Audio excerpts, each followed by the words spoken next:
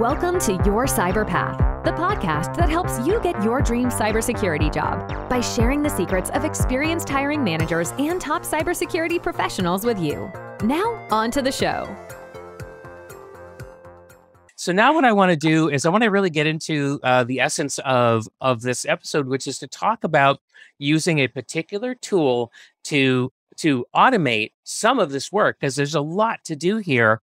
And when we were doing pre-show prep, Rebecca was saying to me, you know, Kip, this tool called eMASS, it probably doesn't automate as much as people might think, which is kind of surprising to me. I haven't used eMASS, but Rebecca, I was hoping you could kind of unpack that a little bit and tell people, you know, what does that mean?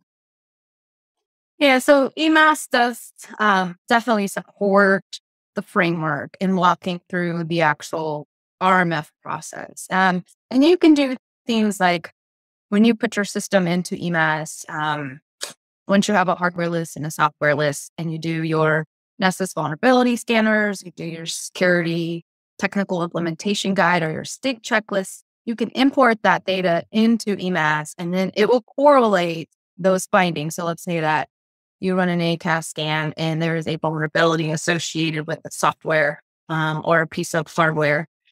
It will associate that security control with that piece of software as a non-compliant item. But it's not going to actually do things like write all of your security documentation for you on how you do identity and identification and authentication. You've actually got to do that work to put it into eMASS. I see. Okay, so maybe eMASS would be better characterized as just like a data store and just a way to organize yourself. Do you think that's a more accurate description of what it does?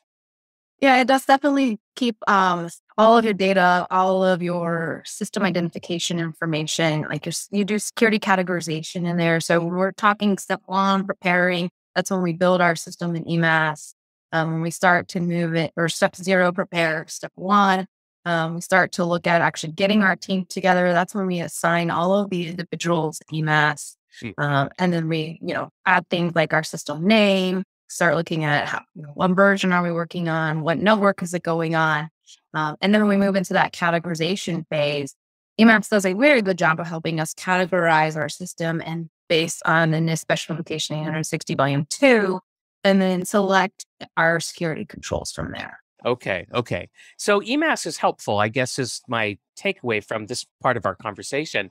And so it's worth us, spending some more time on the episode now to, kind of understand it a little bit better. And I suppose I should probably stop at this point and tell people that eMASS is an acronym, and it actually stands for Enterprise Mission Assurance Support Service.